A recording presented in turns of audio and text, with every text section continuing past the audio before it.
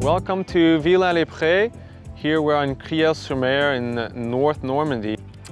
Facing us we have the 20th century, turn of the century house, which is a house that is built a little higher than the sea level, because here we're really in a boggy area. We have lots of water, rivers, which are useful for the plants so that they grow quickly, but in the winter it can be a problem with flooding.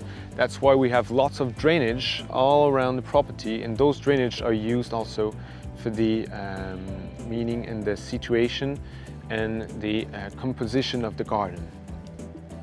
So in the garden you will find lots of plants that like this water, especially willows.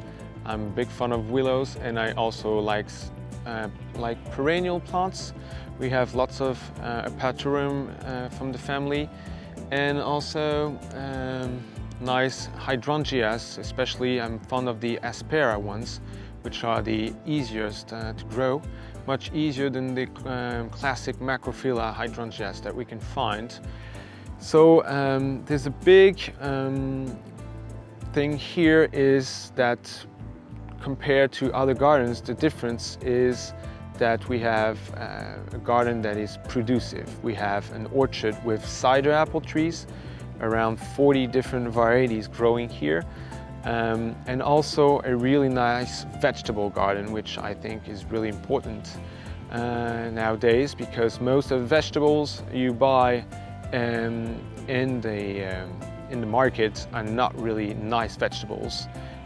It's really complicated to find a really good looking and nice vegetable to eat.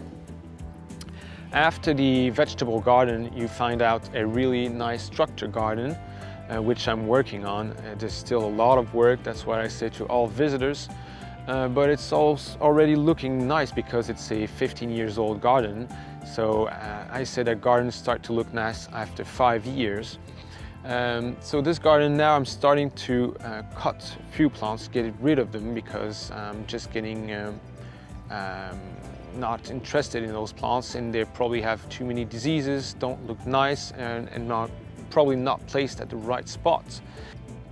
So there's a really nice structure garden around the house that is little by little growing, and as far as you go down the property, after the orchard you find a area which is more natural, with more endemic plants, colonies of Heracleum, for example, litrums, all these plants that like the water and which are interesting because they can live by their own and make me have less work, instead of having a really well-maintained garden for the 15 acres that are here.